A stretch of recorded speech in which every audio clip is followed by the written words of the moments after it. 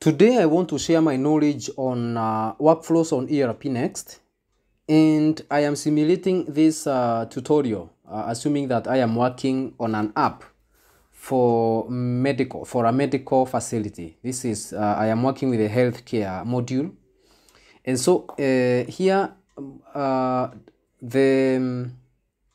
workflow module in ERPNext has two major things that I have broken down into two slides here so that it will be easy for you to understand. The first one are workflow states, and the second one is workflow transition rules. I am going to be explaining this to the best so that you can get the meaning of this. So workflow states is just a way of dividing the workflow into different stages. You can see I have put it here. I've tried to break this definition into the simplest form possible. Of course, Google can help you find out more about it. But this is basically, the state is basically the state of your document, the state of the document that you are working on. So for instance, I'll be triggering this from a patient encounter. So I'll be tracking a patient encounter with a workflow. So I want to know what is the status of the patient encounter currently. So this is why I have broken this into different states as I have shown on this slide. I have draft, I have pending triage. So when you create an encounter for the first time, the encounter will be given the state of a draft. And then when it is in draft, of course, the encounter can be moved to pending triage. And then after triage, when the patient is completed with the triage, the document can be moved to pending reception.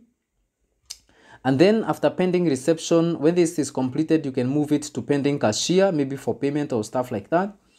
And then after it has completed with cashier, the cashier can set the document state to pending doctor. If they are now going to see the doctor, they have already paid for the consultation fee.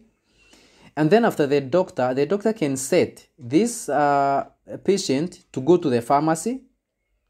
And then I'll show you how I have done pharmacy. I have implemented pharmacy in such a way that the pharmacist is able to return the patient to the doctor or is able to close that encounter. So this is why I have this state here of completed. So this means that this encounter is completed and should be closed. All right. So pharmacy, I'm also going to be showing you how you can go back and forth from a pharmacy or from a state in the doc type.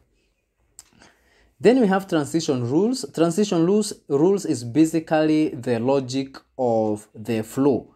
That is to mean where next will the flow go after it has completed with what it has been executing. So for instance, if I am done with the draft up here we have the first item here is proceed to triage.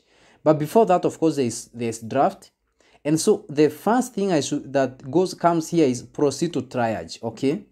And then when you are told to proceed to triage, now you will appear, assuming that this is being managed with a queue management system, you will appear on the triage queue. All right. And then when you are finished with the triage queue, and the person handling you on the triage says proceed to reception, you should appear on the reception queue. Okay. And then of course there is proceed. These are actions basically. What happens next?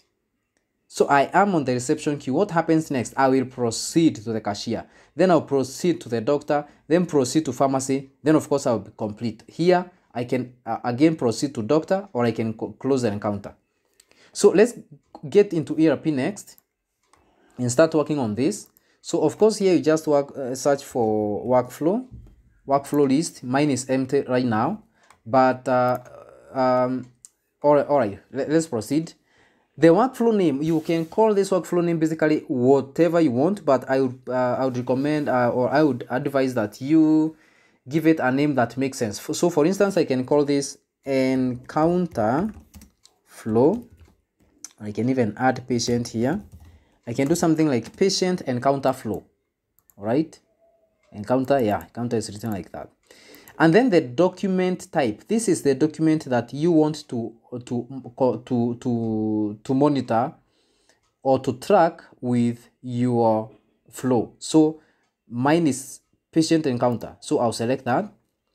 And then this is the check for whether this flow is active or not. If you leave this as not checked, that will mean that this encounter is not active, and therefore this document will not be tracked with this flow. So always check this checkbox if you want this thing to be applied on your document. And then we have document don't override status. Of course, there are other statuses that come with ERPNext. So if you are doing your own, like for instance, we have a status like approved, we have cancelled, we have a status like rejected and stuff like that. So if you say don't override status, this is not going to be overriding your status on the document itself. Let me just open another log here and show you. So let me go to encounter list. So we have patient encounter. Let me open this. We have two here, but we can of course create ours. So here, for instance, you see we have draft and we have submitted. I can show you, I think also there are other types, yeah, whatever. So here we have two, we have draft and submitted. These are going to be overridden by our own statuses if you don't check this checkbox. But when you check it, and then it collides with this one, the ERPNext one is going to override it. So I would prefer, if you are writing your own flow, just leave this button unchecked so that the ones that ERPNext had written can be overwritten by what you are going to can be overridden by what you are going to write. Okay. Then here we have send email alerts. This is of course going to be sending email alerts to the next person where the flow should go to. All right. And then here, this is now where the work begins. Here we have a place for status. You remember we looked at that when we were looking at the slides. We have the status. Status was here. These are the states. Okay. These are states, actually, not status. It's states. These are the workflow states. So workflow states on ERPNext can have only 3 options. Okay. Let this not confuse you. We can either have a document on 0, this means the document is saved. On 1, which means the document is submitted and therefore you are not able to edit it anymore. And then we have 2, which is cancelled. This document is cancelled. So most of the time we are going to be working with our statuses on the 0 or the saved state. Okay. So here we just come and start adding our states, and you remember here I had mapped out a few states that we are going to be working with: draft, pending, what. I had already put those ones here. So if I come here, you see that these ones are coming. We have draft, so I can start with draft. If you want to track something that of course is not here, and definitely if you are here for the first time, these things are not going to be here. So just create a new one, just give it a name, and that's it. So let me select the draft one, and then the status is 0. Remember we said it is 0 because we want it to be saved. And then this is the field. In case you want this thing to edit a specific field on the doc type that you selected here. This is the patient encounter. So the fields that will be here will be the fields that are on the patient encounter document. All right. So, or the patient encounter doc type. So if you want, maybe when this is moved to affect a specific field, then you are going to select here whatever field you want updated, and then the value that you want it updated with. I am not interested in that right now, but you can do that. So you can update your DB in real time when a status is changed. And then this one, I'm just going to assign this to the nursing user. Again, these are the people. So these are the roles within ERPNext that you have set on your system. So if you want a specific role to be the one that is able to change a document from draft to whatever, or to edit it when it is in draft state, this is the role you're going to give here. But for the purpose of the simplicity of this tutorial, I'm going to be giving everything here to nursing user. But if you're taking this to production, make sure that the roles here are set properly so that your workflows are not messed by other people. Let me add another row here and say that this one now is pending triage, again from our document. Yes, that is the second one, pending triage, and that's all. This is nursing user. And then we have another row. That row was pending reception, then cashier. So we have reception here, pending reception, then we have cashier, pending cashier, and these ones are nursing user and nursing user here. Then we have doctor, pharmacy completed. So Let me add another. We have doctor, we have pharmacy, and we have completed. And remember not to forget this. This is nursing user, this is nursing user, this is nursing user. All right, this one is completed. We are done with the statuses. The next thing we are going to do now is the logic, and this is where you should pay all the attention when you are creating this, because if you mess with it here, it's not going to work. It's going to give you frustration. So the state, remember we said we have already set our states, so I'm expecting that they are here. The first one is draft. Okay, when it is in draft stage, what action should I do? This thing is supposed to be proceed to triage. Okay, and then the next stage is pending, and by the way, pending triage. And by the way, I did not mention these stages. Let me explain briefly what this means. And of course, if your state is not here, you make sure you add it here. Just clicking and then you just type the name where you want it to go. It's as simple as that. So this is what this means. Let me say this one is the next stage is, so we have draft, action, proceed to triage. So this action is what is going to be shown on the button. So when the document is on draft, there is a button that is going to be shown. Let me open this. There is a button that's going to come up here when we finish with this workflow. That is going to look like this, and it's going to say proceed to whatever we have given here. So this is going to say proceed to triage. And then when it is clicked, what is the next stage? So this is going to be pending triage. So if I have clicked a button here saying proceed to triage, then it should move to pending triage. All right. So because the action now should, this is again nursing user. The action now should be for the person seated at the triage desk. So when I say when I set this document to proceed to triage, the person sitting on this triage desk is the one that's supposed to take action. All right. Let's get a second one so that maybe you can understand. The second one is pending triage. Okay, pending triage. And then here we are going to say what? Proceed to where? After you have done this, after triage, you go to reception. Okay, so reception. Let me just type reception. So proceed to reception. So after triage, you are going to tell this guy proceed to reception, and then this one is going to be pending reception, and this is going to be nursing user. And then the other row is going to be, it's like the flow is coming from here. So this one goes down here. So this one will go down here. So we can say reception, pending reception. And this one is going to be proceed to cashier. I hope so. Yeah, from reception we go to cashier. Remember, this is our dummy. These are our dummy stages just for the purpose of this demo. You're going to be doing yours the way you want the flow to go. Okay. All right. So let's move here. So when you are here to cashier, the next thing will be pending cashier. Pending cashier, all right. And this is going to be nursing user. And then we have another row, of course. This is going to be pending who? Like you guessed it, it will be cashier. And then after cashier, what is going to do? Cashier, you are done with cashier. You are supposed to go to the doctor. So we can type there proceed to doctor. And then after the doctor, what are you supposed to do? Okay. Again, this is going to be doctor. Pending doctor. And this is nursing user. Again, this one's put the appropriate rules to amend that. So here we have doctor. So doctor is supposed to send you to pharmacy. Proceed to pharmacy. And then pharmacy will be pending. And then nursing user is going to be here. And then after the doctor, what's going to be here? It's pharmacy, of course.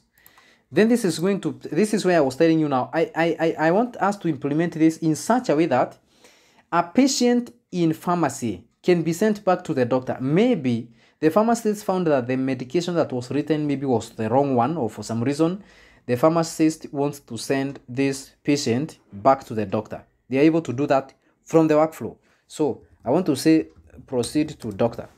Okay.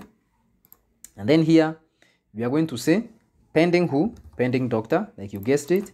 And then here we are going to say nursing user. And then we are going to have, again here, we are going to have pending pharmacy. Let me just say pharmacy. I think that one is going to be easy. And then this is going to be completed. This pharmacist wants to complete it. Okay. This is going to be completed. All right. And then nursing user. Of course, this is going to be pharmacist, especially for this case. So now what have we done here? So this is a stage, then goes to an action. The action that's going to be taken is proceed to triage. A click to a button, proceed to triage. I've clicked that. This is supposed to change the state of the document from draft to pending triage. Okay. And the nursing user is supposed to be doing that. So when you look down here, you see there's a field, workflow state field. All right. The workflow state field here right now says workflow state. Okay. So this workflow state field is going to be managing our flow on the database. So here I have opened the MySQL instance, and at the end here you can see we have a field like workflow state. This workflow state is this document, this field here. Okay. So this is going to be tracking the stage of our document at every level. So you're able, if you want maybe to use these statuses to alter other parts of your application, maybe you want to manage queues and stuff like that, you can use the status that will be saved on this field of your database. All right. So that is saved. Now we can go and try out our encounter. You see this one already. This one now is in the draft state. This is not the color of ERPNext. This is fetching from our workflow because you can see it is dark. And by the way, you can also change these ones. You can color code them. We can have a different tutorial for that. But you can basically color code these things to different colors. The colors that you want to be shown here on different statuses. So let me open it, for instance. And here you can see the button I was talking to you about. This button has shown up here after we have saved our workflow. And now you can see that our workflow says, when I click on this button, we have two buttons here. We have proceed to triage and we have help. So when I click, just note this place here, we have draft. If I click on proceed to triage, this changes to proceed to triage. And actually this is tracked on the database. If I come to the database now, you can see this one was in draft, all right? Let me refresh this table. And you see this one is now pending triage. You remember what we were saying, what we said. So this means that the person seated on the triage desk is the one that is supposed to be taking the next action. All right. So let me proceed. Now this guy has finished whatever they were doing with this patient. And now look here. When I click on this one now is proceed to reception. So our workflow is kicking in. So when I click on proceed to reception, but of course I have assumed that now the person at the triage desk has finished and they have clicked on this button to push this patient to the next stage. The status of the document changes to pending reception. And note that this is saved. If I reload this page, it is saved. It is pending reception. And actually, when I come to the database, note, here we have pending triage. When I reload the page, now it says pending reception. So we are tracking these things in real time. Fine, the person at the reception desk has finished, and now what are the actions for this guy?